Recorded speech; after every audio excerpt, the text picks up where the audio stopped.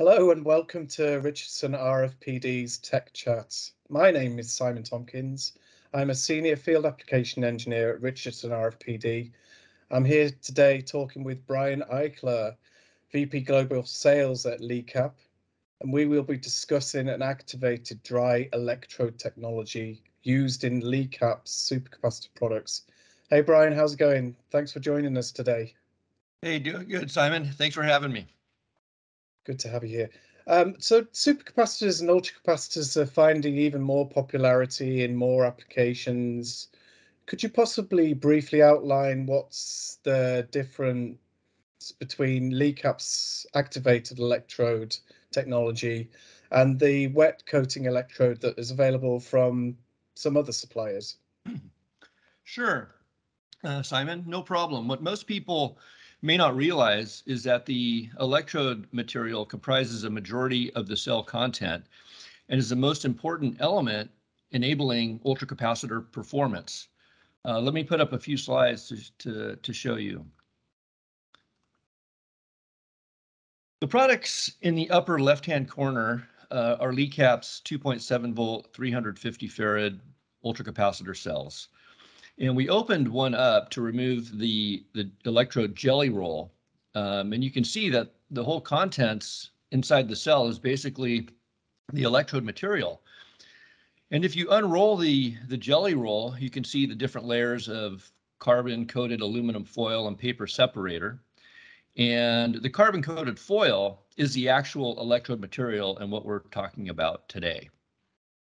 The photo in the lower left-hand corner shows Leecap's activated dry electrode material, which is a freestanding carbon film. This is prior to lamination to the foil. And the rolls you see in the middle at the bottom are completed rolls ready for assembly into ultracapacitor cells. And I want to point out that Leecap's activated dry electrode is 100% made in the USA in Sacramento, California, and is patent protected. The next slide shows compares the major differesses between a wet coating process and Leecap's activated dry electrode process. So both processes result in coating on metal foil, but the steps followed to achieve this are very different between the two. So the wet process begins with powder mixing step, followed by slurry formulation, which involves highly toxic solvents. And the following steps of coating and drying consume considerable amounts of energy from the tunnel ovens and solvent recovery systems. And there are additional labor costs involved to run all that equipment. So the process of wet coating electrode is not very energy efficient. It uses the toxic solvents and is much more costly overall.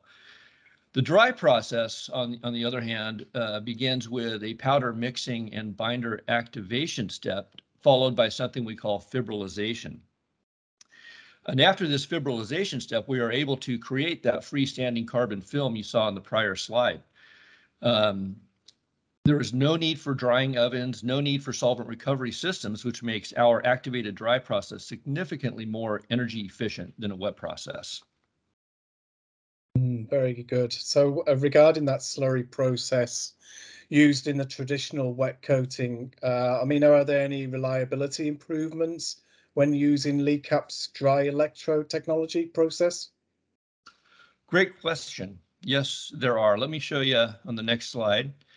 There's two major reliability advantages achieved by the activated dry process versus a wet process. The first is what we call carbon layer durability. Our activated dry process creates a very durable, secure carbon layer adhesion to the foil as compared to the wet process, which creates a carbon layer that's brittle, susceptible to cracking and flaking off. So this gives us better reliability. The other problem that you may encounter with a wet processed electrode is residual solvent contamination. So the ovens that they use to dry the wet electrode the intention there is to remove all the solvents through evaporation. And there is a chance that some residual solvent can be trapped behind in the carbon structure that will lead to gas generation and early end of life of the products. Yeah, I mean, that's very clear. Thanks for explaining those important topics. I mean, with the lack of solvents and the reduction in the process steps, there seem to be many advantages in terms of sustainability of manufacturing of your product. I mean, do you have a few words maybe to cover this increasingly important aspect? Yes, the activated dry process is highly sustainable as compared to the wet process. Our process requires no tunnel ovens or solvent recovery systems, which are both high energy consumers. We estimate that the electrode produced with our activated dry process consumes about 50% less energy than a wet processed electrode. Our process uses no toxic solvents, which is better for the environment. And there are also other savings from our dry process in lower equipment costs, lower labor costs, and a significantly smaller factory footprint. And let me point out that all this dry process, the process is to produce electrode material for lithium-ion batteries and ultracapacitors is pretty much the same. And our activated dry process can also be applied to lithium-ion battery production with the same benefits. Yeah, I'm sure some of the customers who would intend to use the Leecaps products with this dry electrode technology would really benefit from some of those topics we've discussed. I mean, have you got maybe a couple of slides or a slide just to show what the current available product lineup is from Leecap? Sure, this slide highlights all of the major products we have available today. We recently launched a new 3-volt, 3000 farad cell and have some additional 3-volt cells in development.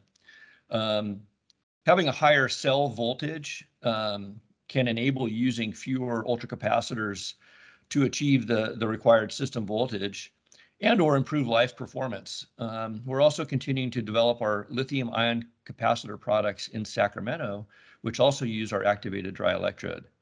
Lithium-ion capacitors have similar life performance as ultracapacitors, but about 2 to 3 times the energy density. Both ultracaps and lithium-ion capacitors are ideal for applications where energy storage is required, but battery performance, life, and maintenance are a problem. Yeah, that's great. I mean, I think that was probably a really good introduction for some people who are interested in using supercapacitor, ultracapacitors, however you want to call them. I mean, it does seem to me that the products over there at LICAP are pretty differentiated in terms of this activated dry electrode technology. So thanks for taking the time today to discuss that with me, Brian. Thank you, Simon. Have a good day. Yeah, you too, no problem. And just for the rest, for everyone listening in, I mean, you can learn more about this and other topics in the featured supercapacitor area of Richardson RFPD's website. You can also follow the Ask an Expert link to submit any questions you might have on this topic or any other topic to do with Leecaps products and any design challenges you may have. It's all that's left for me to say is thank you. Thanks again, Brian. Thank you, Simon.